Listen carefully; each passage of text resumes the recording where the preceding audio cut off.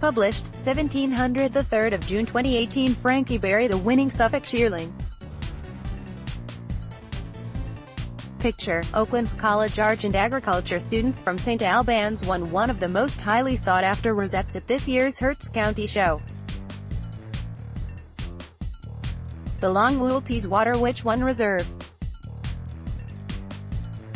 Picture, Oaklands College Oaklands College's homebred Suffolk Shearling battled against hundreds of other sheep of various breeds, to secure the interbreed sheep champion rosette on the final day of the show. This breed has a signature dense coat against black legs and head. The college also secured reserve in an interbreed competition round with their longwool Teeswater. Oaklands farm manager Del Knowles said, "We have been working hard to build a reputation for the college at the Herts County Show, a key event both for the local community in our county and the wider regional agriculture community in East Anglia.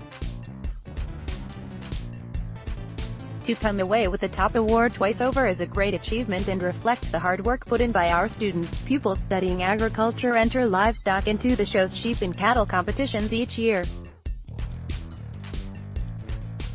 It can be the first time the students are scrutinized by judges in a public arena.